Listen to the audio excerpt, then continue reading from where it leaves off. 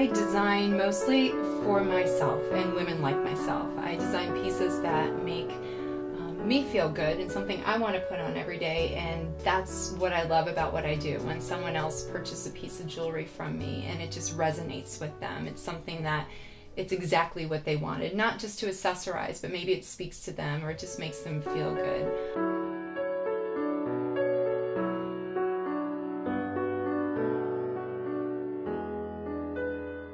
I think it's important that each piece, that not only do I design it, but it comes through my studio and my hands touch it, and I do if I don't do all of it, I at least do the finish work on it, so that it always has that hand created element.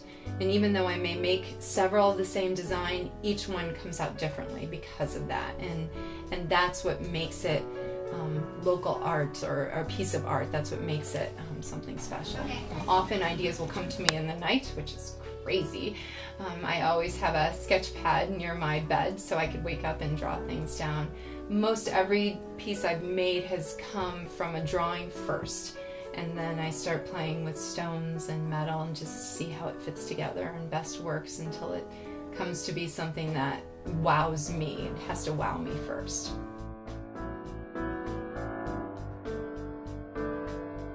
It because I can't help but create. I'm always making or doing something, so this is a great way for me to fill that passion, and I get to play with fire.